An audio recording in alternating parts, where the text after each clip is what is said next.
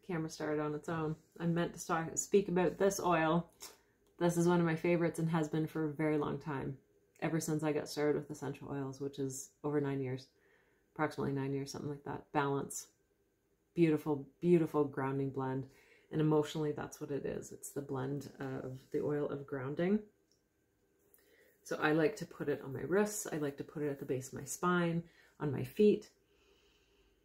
And I feel it's even more effective when you're putting it on topically, but when you also smell it at the same time. So your senses are all working together and all making incredible things happen. So this blend has coconut oil, spruce leaf, whole wood leaf, frankincense resin, blue tansy, blue chamomile, and osmanthus flower. It is a beautiful blend, very grounding, great for massages. You could also use this in the bath as well with Epsom salts, extremely grounding, beautiful in the diffuser. One way to use it in the diffuser is with Serenity. These two are a powerful, powerful relaxation duo. So I would highly recommend checking those out. This is definitely one I would recommend to have in your home kit.